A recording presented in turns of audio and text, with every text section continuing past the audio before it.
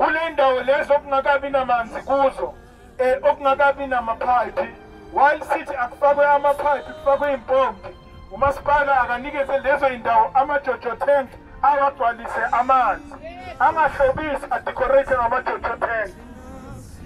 That's why today siyimbijana kangaka abantu bahlele emakhaya because senza umphakathi waseLikwa we are fine.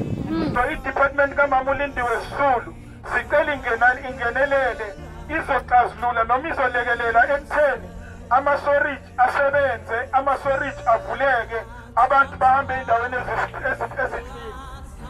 okunye esikushoyo ukuthi i-storage le eyinkinga ey'ndaweni ey'fana nase-extension 8, extension 6, 7, Roycopel, i-storage yalezo y'ndawo idinga ukuthi ilungiswe ngokuphazima kweso. Ngogesi sithi-ke le-load shedding yododa yenziwa umasipala must be scrapped. Manje umasipala akayikhansele ayisuspende le-load shedding yakhe engekho emthethweni.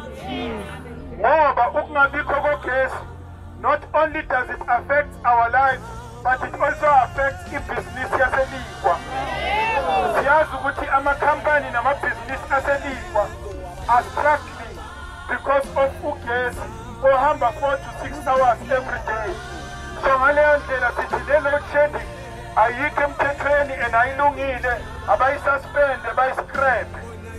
Esikushoyo-ke sithi umasipala ne-Eskom abaxazulule iy'nkinga zabo zogesi onikwa iLikwa. Umphakathi mawungangeni ey'nkingeni noma kwile agreement abayenzile abangayicabanganga, le agreement abayenzile yokuthi umphakathi awuthole 55 MVA yogesi, i-decision abangayicabanganga. I don't know what is it that they drank that day because there was no alcohol, but they were definitely drunk. Because nobody in his good sense will take a decision like that one. If the community needs 80 MVA, you give the community 80 MVA. You can't say the community needs 80 MVA, but you decide to give them 55 MVA. It is illogic. It doesn't make sense. Akusukubhadla, akusukukabanga yiloke ngushiya. Okunye-ke esikushoyo sithi i-Roycopel ne-extension 8 yindawo ezintsha ey'dinga ama-substation azo. Zidinga ama-substation azo.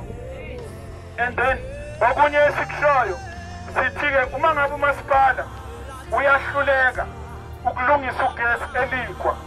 Kumanje umasipala uhluleka ukulungisa amarobot, umasipala uhluleka ukulungisa ama-street lights. Uma ngabe umasipala uyaqhubeka nokuhluleka ukulungisa ugesi, sithi i-Eskom ayithathe ugesi siwuthole i-Eskom direct.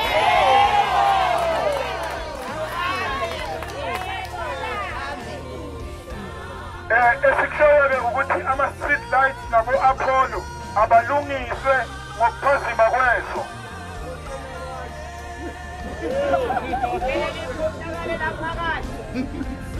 Sizoya kuleyo kuboshwa kwabantu sizofika. Okunye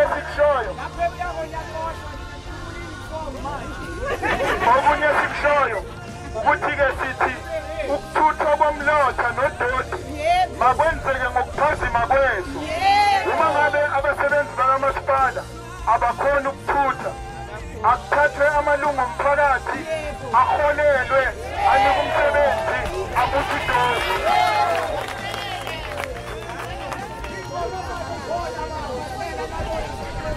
Okunye esikushoyo-ke ama-potholes nangemgwaqo sithi umasipala akalungise imigwaqo yala iLikwa yonke, angalungisi lapho kuhamba khona abanikazi abongqewankulu kuphela, akalungise imigwaqo yonke ngoba abafowethu bayashona bashonele kule migwaqo. So sithi akulungise le migwaqo kulungiswe namarobot before the end of this week. Uma ngaba kwenzeki kusho ukuthi asivakalanga senzani imvunulo.